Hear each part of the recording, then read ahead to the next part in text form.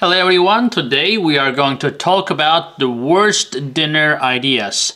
Don't worry, I'm not just going to blame food or blame you today. I'm going to tell you what is not right and how to make it right. I'm Dr. Ahmet Ergin. I'm an endocrinologist and a diabetes education expert. Today we are talking about the worst dinner ideas. Let's get started. So guys, literally, like when you come home, like you had a hard, long day and you would just want to sit down and settle and have a nice, hearty meal, but sometimes you don't really have enough time to kind of cook that healthy meal that we keep talking about. And unfortunately, unhealthy food is readily available everywhere. The fast food restaurants are everywhere, every corner pretty much, in the United States at least.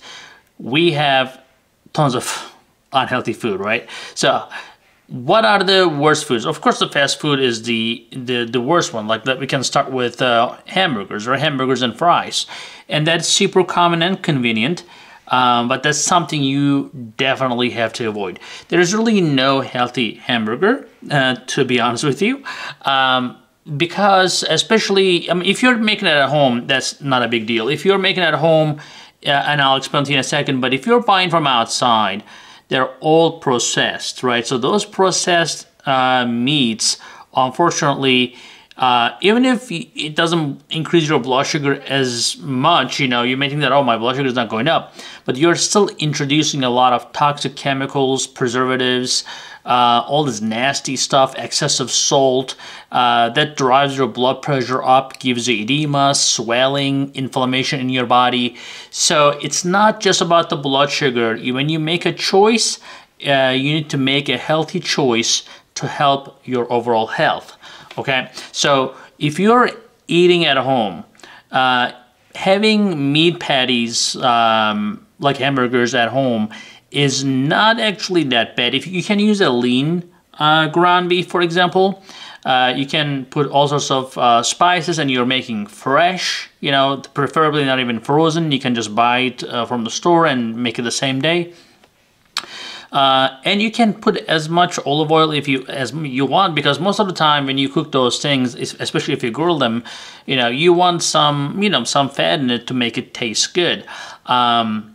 Of course, you don't want to use high heat with the olive oil, but you can definitely add olive oil. You can actually mix olive oil with some other spices like oregano, pepper, some other things that you like. Rosemary, for example, would be great, especially for the meat. You can make a little sauce and put on top of your meat patty and make it a healthy fat instead of buying, the most unhealthy part of the ground beef. So, and then the fries, of course, is a no-no. I know it is also easy to get, but you can definitely make roasted vegetables. You can make them crunchy. There's a lot of nice crunchy vegetables out there. Now, the vegetables, you can buy them frozen, right? So you can, as long as they're not processed, as long as just frozen vegetables are okay. You can just already fresh cut, you just need to saute them or, just roast them. And it's not really that hard. It's going to take you maybe 15-20 minutes, but that can replace your fries very well. Now, another thing that's commonly found in American diet, unfortunately, is hot dogs. There are very rare people who really don't like hot dogs, and that's because they're raised with it. When you're raised with a food, no matter how bad it is, you just like it.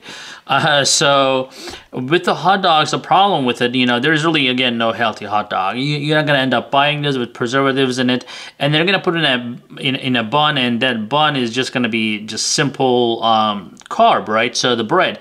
If you're choosing your bread wisely, that may help you with your blood sugar. But again, just having a hot dog itself, even if you put in a lettuce, which is not going to taste good, is going to be full of xenobiotics and full of preservatives. So you need to still stay away from that. And to be honest with you, I don't have a good alternative for you for that type of food. So that's totally out. Now, pasta is very tasty and convenient, and I know a lot of people love it. Doesn't matter if you have diabetes or not, pasta is something that people are always having a hard time to quit. Now, definitely, I mean, even if you use a whole wheat or whatever, pasta will spike your blood sugar. What you can do, you can adopt to pastas that are made from zucchini, pastas made from like shiitake, pastas made from konjac. It's a little different taste, but it's not too difficult to adopt. And if you can achieve that, you can still get that satisfaction, that texture that you're looking for, or that vessel that you are looking to put your meat or whatever you're using the pasta for.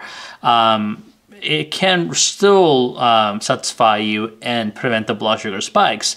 But just having regular pasta in your diet, even if a couple times a week, is definitely not a good idea at all. Now, another common thing that I frequently hear from my patients is steak and potato. Actually, some of my patients will say that, "Doc, this is the only thing I eat. Pretty much 5 out of 7 days I will eat steak and potato. And don't even talk to me about vegetables." This is what they say. I mean, it's amazing how people can be so stuck in their ways. But to be honest with you, I mean, steak, fine. Maybe if you're eating twice a week, I wouldn't hold you back too much. I mean, the red meat is not necessarily good for you if you're consuming too much. But just having potatoes with it, like mashed potatoes or fries with it, is just not going to help you at all for your diabetes. Now, what can you do? Well, you can use parsnip, right? So parsnip is something that not a lot of people know about. And parsnip, you can basically mash it and it's gonna taste almost like potato and it looks like a potato.